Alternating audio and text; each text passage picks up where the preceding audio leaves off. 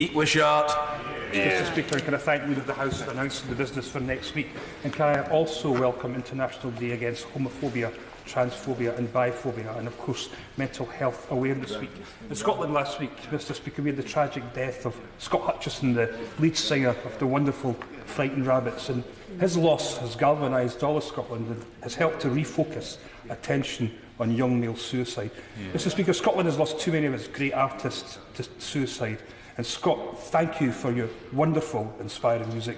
You will be sorely missed. Mr. Speaker, we're going to have to find an awful lot of time for these Lord's amendments to the repeal bill. That's an unprecedented 15 times that this government has been defeated at the hands of the gallant troops in Ermine down the corridor.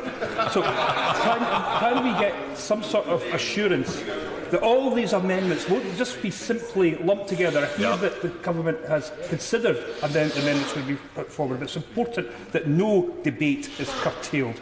These government defeats means that for the first time in this House, we will have meaningful votes on the single market in this government's customs arrangements. What we do not want is this government reverting to type to try and close down debate and stop votes happening in this House. We need a guarantee and certainty that that won't happen today.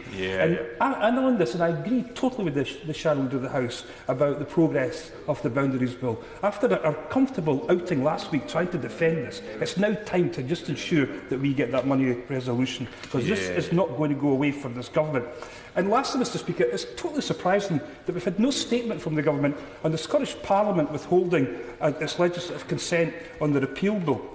I don't know, maybe it's got something to do with the fact that the Conservatives were totally isolated in the 1990s in opposing the development and the coming of the Scottish Parliament, and now they are totally isolated in defending its powers today. And just look at them, Ruth's Scottish Tories have now become Theresa's hard Brexit, devolution threatening lobby for their Tories, and it's absolutely no wonder and no surprise that there's all sorts of predictions of another wipeout and demise of the Scottish Conservatives today.